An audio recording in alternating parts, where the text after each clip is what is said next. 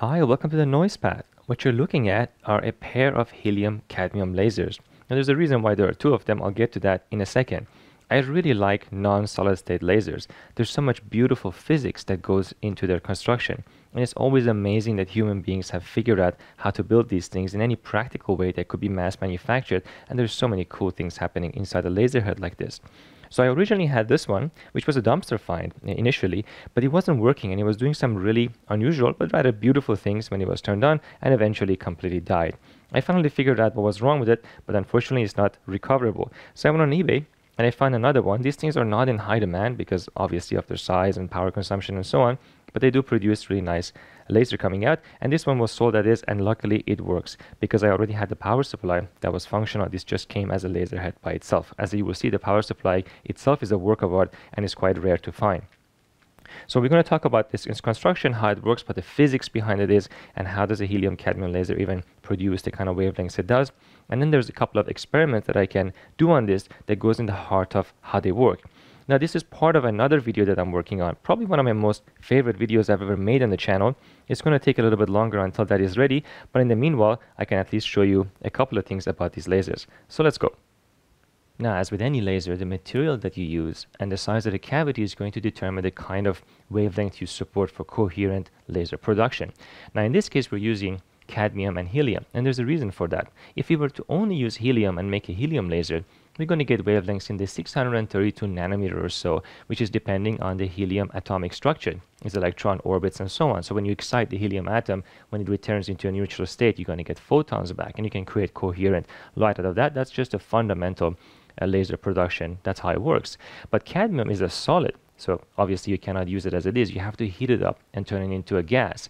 But at the same time, exciting cadmium to produce laser light coming out of it is hard on its own. So by mixing it with the helium, a couple of things happen. First, the heliums get excited first, and they're going to create emission that's going to cause a cascade event, and that cascade event is going to excite the cadmiums. Helium also allows you to move the atoms of cadmium in vapor form around the chamber and stabilize it. It's a pretty complex structure, but it works really nicely. The amount of helium in a helium-cadmium laser is only about a few percent of the total volume of the laser compared to the cadmium. So it's not a lot, but it's enough to essentially get it started.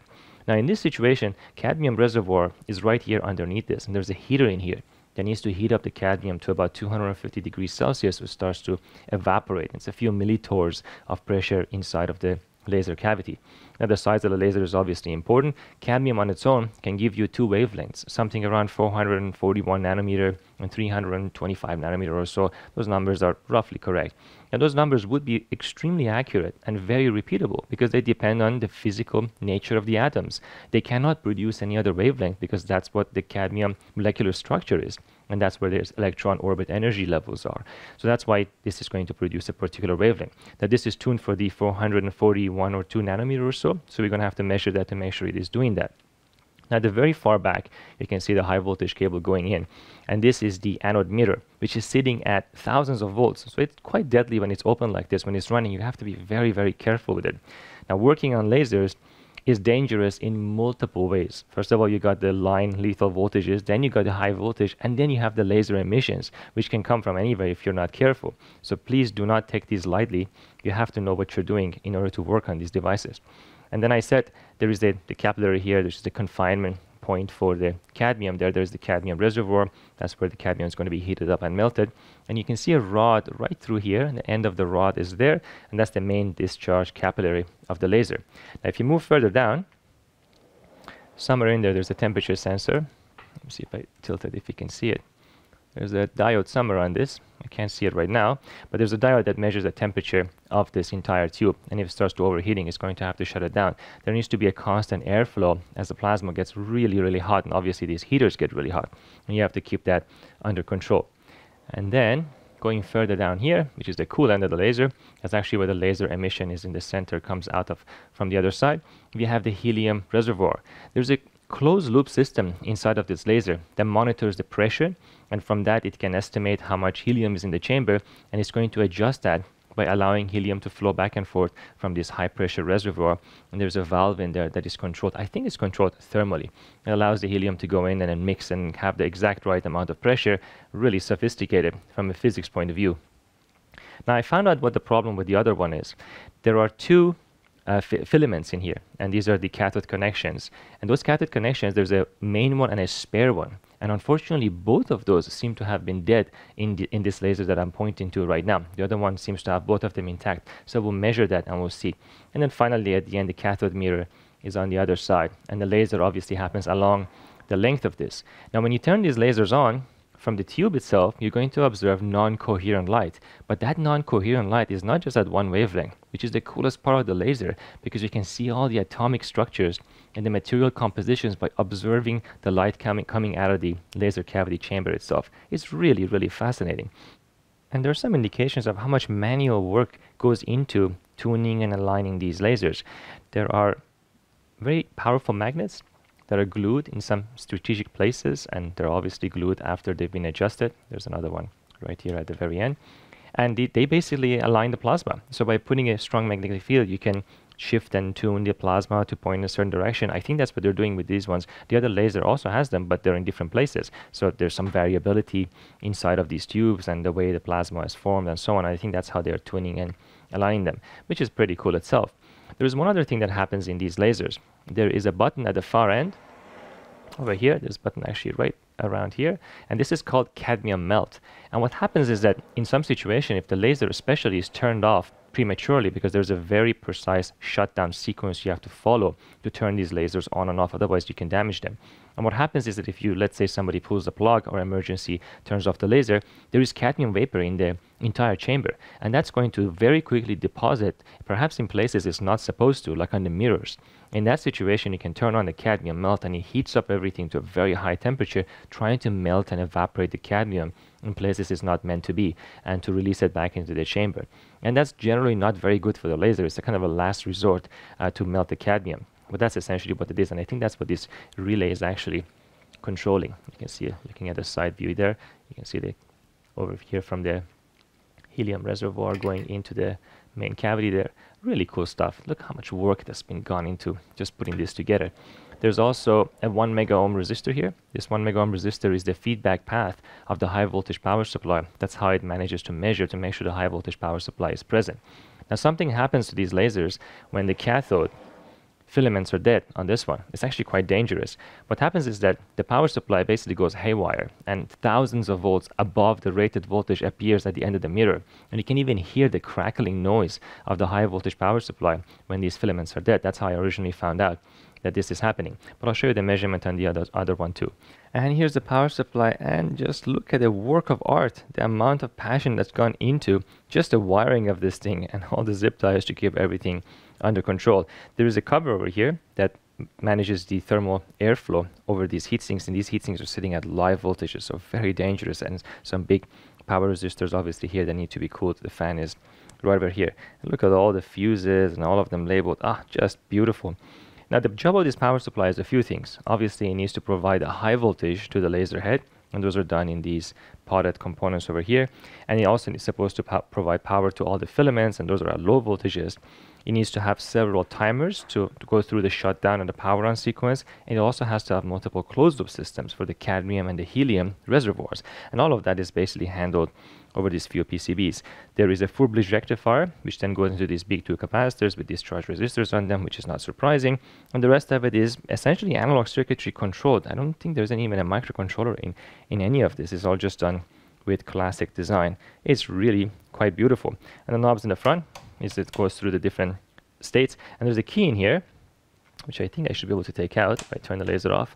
And that's the key. And this key allows you to shut the laser down in an emergency without going through the shutdown procedure. And that's what causes that cadmium buildup on the mirrors that you don't want. So you really have to use this only in an emergency situation. Otherwise, you will either lower the lifetime of the laser or damage it in some way. All the connections to the laser are proprietary. Even the power line coming in is proprietary. There's a big filter over here. AC comes over here. Control is here. High voltage is here. Not surprising with the thick wires that you see going over there. You just connect it up and turn it on. So here's the front of the power supply, just so you can see what I was talking about. Here's the emergency shutdown. Then we have the shutdown, operate, and standby, which is only what should be used to bring the laser up and down. We have the cadmium heater, the helium heater, temperature lockout for over temperature, and of course the power of this. That's really all there is in the front. And in the back, we have the 3 connectors that I was mentioning that are proprietary. The high voltage one is recessed, as you can see, so you couldn't accidentally touch it, at least protect you to some degree. The fan, and I think this is for some remote interlock or remote control, which this particular supply doesn't have. So in the back of the laser, we have the 2 connections. Here's the cadmium heater that I was talking about that you should typically never use. And there's a couple of measurements points in here labeled VR, VT, and the blue and the black one. And from this, you can measure the actual power supply high voltage that's arriving at the laser, as well as measuring the current in the filaments and a few other parameters. And we're going to measure those to make sure that they're correct. There's 2 potentiometers, which is a VR and a VT, which is the filament current and the high voltage power supply. They can be adjusted. Typically, you don't want to touch that in the lifetime of the laser. Unfortunately, the label is gone, so someone must have fiddled with them at some point. So we're going to have to make sure that they are within reasonable range.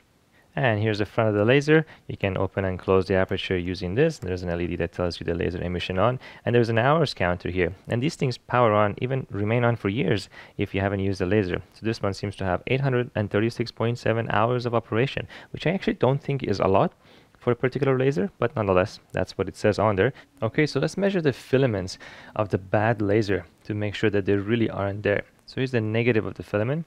So here's the spare. And you can see there's absolutely nothing. We're looking for something less than 2 ohms. So there's nothing there. And on the primary, that's 93 ohm. That's not from the filament. That's from the rest of the circuitry connected to that active filament. Now, if you go on the good laser's head and measure the spare on that one, here is the spare. Look at that. That's exactly what we want. And the one that's in circuit, there it is. So yeah, indeed, both of the filaments on the other head are good, which I'm quite happy about. And this one, unfortunately, is not repairable. These filaments are inside the cavity of the laser, so there's not much I can do about it. But now we should be able to bring this up and make sure it's operating. Okay, so all the cables are now connected, as you can see, our proprietary stuff. And I also have put a couple of fans on top of the tube because I want to run it without the top cover so we can see the actual incoherent light coming from the tube itself. But then I need this fan to keep it at some reasonable temperature. Otherwise, it's going to go into thermal runaway very quickly and it will shut down essentially. So first, we're going to turn this on. Some blowing air, and I'm going to switch it into operate. Fingers crossed. All right, operate. So the fan is on. Oh, look at that. Wow, that is super beautiful. The colors on the camera don't do it justice. So this is obviously not blue. We're expecting blue, but that's the incoherent light coming from the cavity itself. And we're going to measure that. There's a lot of cool information embedded in there. Still no laser coming out. It's going to take about a few minutes before it stabilizes. Let's come back after a few minutes. So the color is slowly changing, and you can see the mirror finish right there. My hand is quite far from it. The mirror finish, that's cadmium buildup on the inside of the wall. That looks like a mirror from the outside of the tube there. Let's keep waiting. So no laser emissions yet. But you can see a tiny bit of spot forming right there. But it's very dim and it's not in the right wavelength yet. You have to keep waiting. It's only been about a minute. And it's been running for some time, and check it out. That is a beautiful blue light. I can kind of feel it on the palm of my hand. This is not a very powerful laser. I am wearing goggles, by the way, just so you know. But it is very nice. So it is definitely working. So let's do some measurement on it.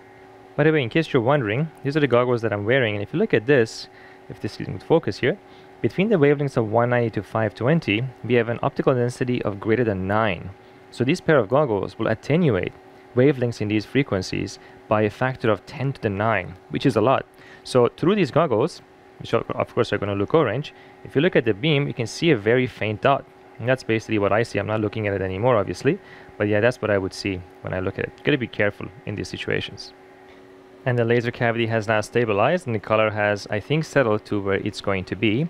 So I want to measure the wavelength coming out of here. So I want to look at the spectral content of this, the spectral content at the end over there, and of course the spectral content of the laser itself. So let's measure some of these voltages for the health of the laser and see what we're dealing with. So first, the helium pressure regulator set point, which for this laser should be, it's written up here actually, it should be about 7.62. This is 7.92. It's a little bit higher. We could lower it potentially. And here's the high voltage power supply, 1.6 kilovolts, 1.7 kilovolt. It should be around that. Yeah, that's pretty close. It should be 1.7. And the plasma discharge current, 100 milliamp or so, it's about correct as well. It says that it should be 9.987. So I think the health of the laser is reasonable, and hopefully we can now do some more measurements. So how do I know the white light coming from the laser cavity isn't just any ordinary white light? Well, we can very quickly observe that before we even do any spectral measurement. So if you look at this diffraction mirror, you're looking at the lights in my ceiling, which are LED lights. Now these produce a really broad spectrum of light that combine to make it look like white from the ceiling. And the spectrum is wide, it's continuous. There's a lot of different colors. There's no individual unique peaks in it. That has to do with the semiconductor composition and the various effects that happen with the fluorescence of the white light and so on, which we can talk about in a different video. But we can do the same experiment with the white laser cavity light and see if it looks the same. And if you look at that, look, there are very distinct colors that you see reflecting off, and that tells us that this spectrum has very unique peaks in it according to the material that's of course the cavity is made of and the size of the cavity. That's already an indication that this is no ordinary white light. Now we should measure the spectrum. So here's our setup for measuring the spectrum of the laser. We're going to use this spectrometer. I'm going to talk about this in a totally different video. There's a lot of interesting things about this, but I'm just reflecting laser off of some surface over here, obviously not pointing it directly into the spectrometer input, otherwise we will surely damage it. And then we can look at the exact line coming out. And here's the output spectrum, and it is at 436 nanometer or so, which is what we were expecting. But I have noticed that the laser power is slowly drifting up and down in a periodic way. You can see it's going down again. And I think there's an issue with the power supply adjustment. We can fix that later in a separate video. Right now we're just interested in seeing the actual spectral line. So now it's at its lowest point, it's going to go back up again. So look how pure the spectrum is. There's only one light coming out. There's obviously ambient light in the room, but it doesn't really matter because the signal is so much stronger for the dynamic range that we're looking at. But I want to look at the cavity now. The cavity should have many more lines in it, as we saw using the diffraction mirror. And because there's helium presence and there will be non-coherent excitation of the helium atoms, which are required for the excitation of the cadmium to begin with, so we should see a whole bunch of lines associated with helium. And here we are, our probe pointing directly into the cavity now. Let's look at the spectrum. And here's the spectrum of the cavity. Look how cool that is, all the different lines that helium represents. I think this is the most famous one, I should say, the most common one, at around 582 nanometers or so. And there's one at green that's also present there, and a couple of other ones extending all the way to infrared and even in the ultraviolet region. But you don't see the spectrum of the laser in here very well at all, because that's the coherent mode. That's the mode that the laser is trying to preserve, putting out of the front main mirror there. So all these lines are there, and there's so much information that can be extracted by looking at this. That's one way we actually know what stars are made of, by looking at the emissions they produce, because they are atomically related. It's very cool to see this. And I've set the laser to shut down, and it's slowly shutting down by making sure that the cadmium deposits in the right places. You can see the main tone of the helium is still present because the cavity is still energized and the plasma is there. Some of the other tones are slowly going down, and eventually this will also disappear when the high voltage power supply completely turns off and the cavity silences. And there you have it. I hope you enjoyed this video. The Signal Path really is a science channel. I'm trying to cover all kind of topics, whatever that is interesting, not just microwave engineering. The fun is in understanding the science in general. Let me know what you think in the comment section. I'll try and do some work on the power supply and find out why the power of the laser was fluctuating. There's some instructions on what to check, but I think it should be repairable if the tube itself is functional, which I think it is. As always, I'll see you next time.